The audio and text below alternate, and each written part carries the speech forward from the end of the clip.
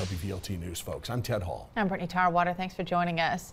Baseball is one vote away from being played in Knoxville in just a few years. Will Puckett spoke with the mayor today on the deal. Will, this is a major step as the stadium seemingly has been pushed back time after time. Yeah, a lot of process, a lot of steps in the process to get to this point. Today, the city, county, and Randy Boyd, the owner of the Tennessee Smokies, announcing the final agreement of what's called a maximum price guaranteed, or MPG.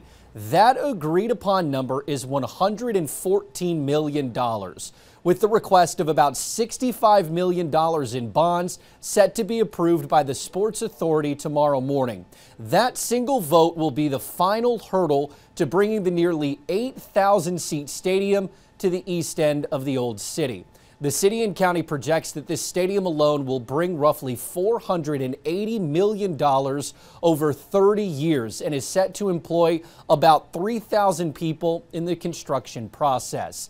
The stadium was first announced in the summer of 2021 and has seen a number of delays in the process, including an increase in funding as prices spiked because of inflation.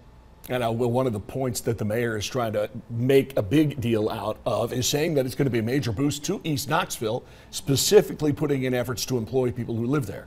Yeah, the mayor is stressing that this is part of the entire reason why she supported the move to build a stadium in the city. It'll sit just on the other side of the old city, and when completed, it's set to employ about 400 full-time people, and the mayor expects many of them to be from the neighborhoods surrounding the stadium.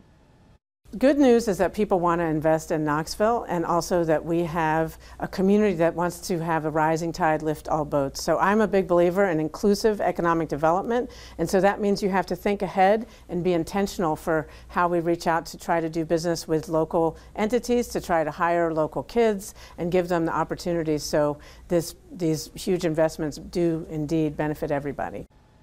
Now, the mayor says the investment from the city is significant, but she promises in conversations that she's had with Knoxville's chief financial officer that this is a good deal for the city to agree to, and the benefits far outweigh the risk. Well, the mayor also was saying that there's a pretty firm opening date, too. Yeah, Mayor Kincannon says they are bullheaded on being ready for first pitch of the Knoxville Smokies baseball season at the new stadium in 2025. Right around the corner. Will, thank you.